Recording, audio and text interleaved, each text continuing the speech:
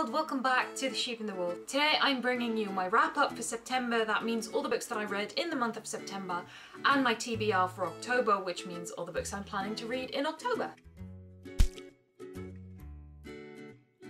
The first book I read in September is An Old Woman's Reflections by Peig. I don't actually have the book because I borrowed it from Leon, whom you might know from my latest Breakfast Journal video. So this book is a collection of stories told by Peig, who is an Irish woman who lived on Great Blasket Island off the coast of Dingle, County Kerry in Ireland for most of her life. Life on the island was pretty unique, so it was quite interesting for me to learn a little bit more about that because I am also from an island, and so I have a thing for island stories. However, even though Peig is supposed to be this amazing storyteller, I didn't understand half of what was going on in this book, and the other half just didn't really interest me. Maybe it's because the stories simply don't work as well in English as they do in Gaelic, or maybe it's because of the very kind of informal speech-like style in which the book is written, but it just didn't do anything for me. I've also come to understand that this book is a bit of a collective trauma for a whole generation of Irish people because it's required reading in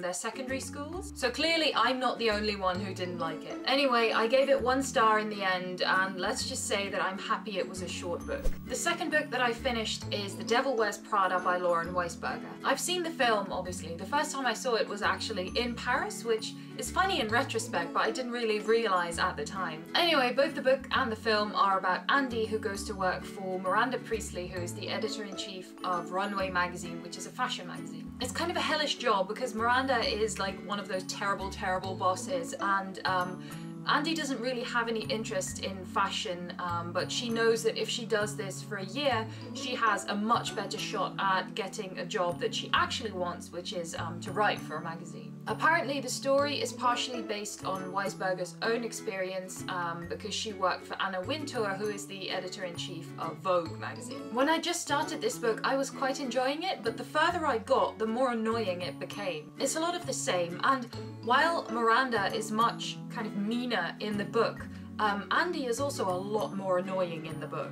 Alex, her boyfriend, is actually a lot flatter in the book than he is in the film, which was a bit disappointing. I'm thinking about doing a book to film review on this one, so I will talk more about it then, and I rated it 2 stars. Next is The Once and Future King by T.H. White. I started this book in the beginning of August during the booktube-a-thon. It's split up into several, I think 5 books, and I finished the first one and most of the second one during the booktube-a-thon. The first one I liked, but the rest didn't really, capture my attention, so I really had to motivate myself to keep going. Eventually I started, going back to it again, and the last week I've actually been reading quite a lot in it, and I find that it's easier to just read large chunks in longer sittings, and that will help me stick with the story better. I haven't finished it. As you can see, the bookmark is still in there, but I'm filming this on the 26th and it's going up on the 27th, so I have a good couple of days before the end of the month, and I think I might finish it. I also just wanted to include it in this video because I've spent quite a lot of time this month reading it, and it just seemed weird not to mention it at all.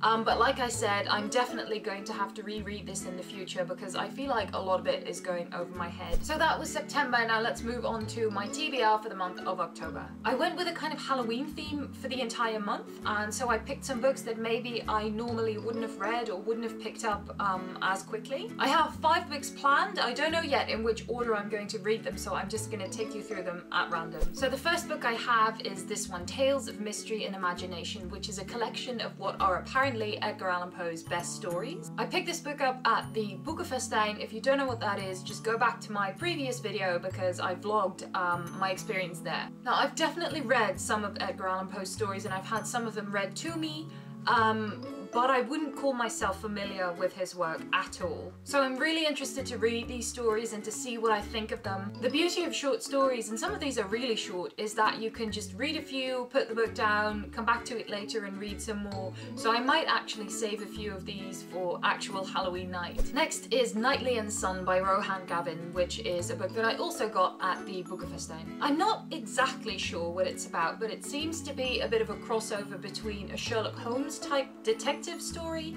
and something that's a bit more magical, perhaps. It's a children's book with the protagonist being a 13-year-old boy, so I don't know how much I'm going to get out of this, but I'm going to give it a try anyway. Next up is Great Tales of Horror, which is another collection of short stories, this time by H.P. Lovecraft. I think the main difference between the Edgar Allan Poe one and this one is that Poe's stories are creepy because of the things he omits. It has a kind of mystery, thrillery vibe, whereas Lovecraft writes horror. Now, I've never read real horror stories before, but I have this idea in my head that it's a lot less subtle. I don't know if this is true, but I'm very excited to try it out for the first time and see what I think.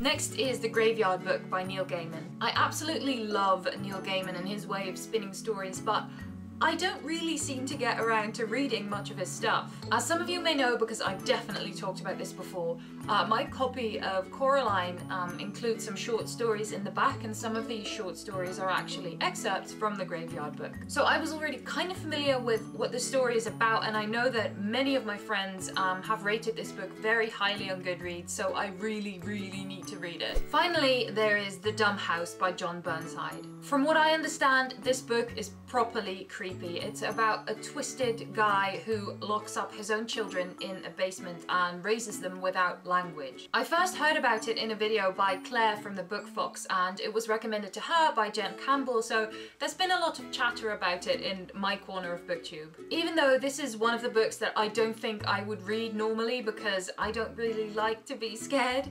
I decided to give it a go, and I don't know, I think it might be interesting. It's definitely the language aspect that drew me to it. So that was my wrap up for September and my TBR for October. If you have any comments about any of the books that I mentioned, please feel free to leave them down below. Keep in mind that the TBR books I haven't read yet, so don't, you know, put like major spoilers in your comment, please. As you may know, I am trying to get to 1,000 subscribers before the end of the year, so if you like this video, it would really mean a lot to me if you could maybe share it with your friends or something. Thank you for watching. I hope you enjoyed this video, and I will see you again next time.